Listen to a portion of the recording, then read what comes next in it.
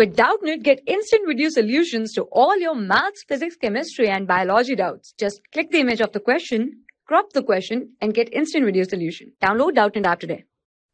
Hello everyone, let's start the question. So the question says we have two columns, column 1 and column 2. So in column 1, 4 compounds are given, and in column 2, 4 reactions are given. So we have to match column 1 and column 2, the elements in them accordingly. So here the first reaction is decolorize bromine water. So decolorizing bromine water means the presence of pi bonds. Presence of pi bonds. So alkenes and alkynes usually decolorize bromine water. So here we have in C and in D we have these alkenes. So alkenes, these two compounds will decolorize bromine water. So for C and D we can link these two with this option P.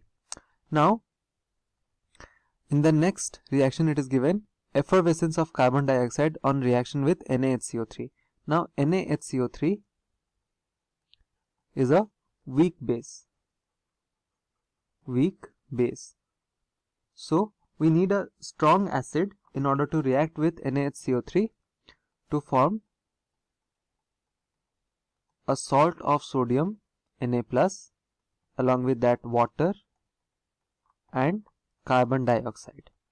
So a very strong acid would release carbon dioxide on reaction with NaHCO3. Now amongst these compounds, this COH group is a very acidic group, so this will release carbon dioxide along with on reaction with NaHCO3.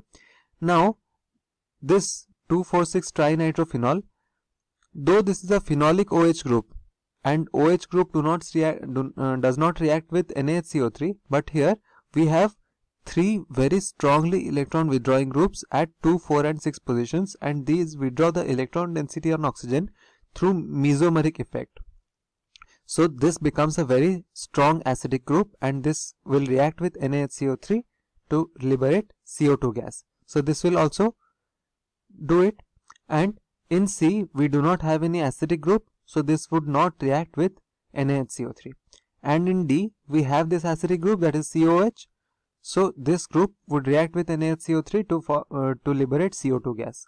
So for Q we have A, B and D. So we can write A, B and D are linked with Q.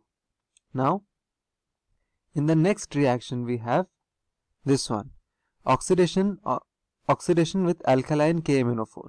So this also indicates the presence of alkenes.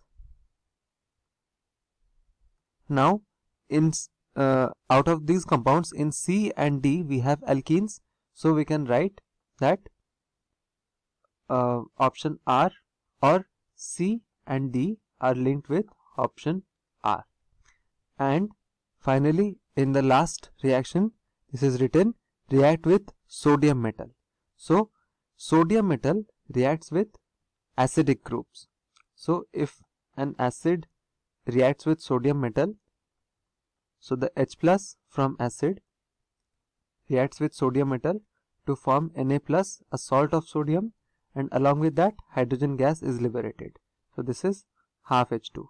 Now the ones that are containing acidic groups will react with sodium metal. So here we have A that contains an acidic group, this is COH, which is an acidic group. Here phenolic OH is an acidic group, and furthermore it is linked with 3 electron withdrawing groups at 2, 4, 6 positions. Now this C, the compound in C, does not contain any acidic group, so this would not react with sodium metal. And in D we have this acidic group, that is COOH, so this will also react with sodium metal. So we have our matches A, B and D are linked with S. So finally we can conclude our matches that for A we have Q and S.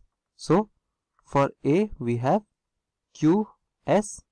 For B we have similarly Q and S. So this is Q and S. For C, we have P and R. So for C, we have P and R, and for D, we have all four. So for D, we have P, Q, R and S. So for D, we have P, Q, R and S. So this is the final answer of this question. Thank you. For class 6 to 12, IIT JEE and NEET level. Trusted by more than 5 crore students. Download Doubtnut app today.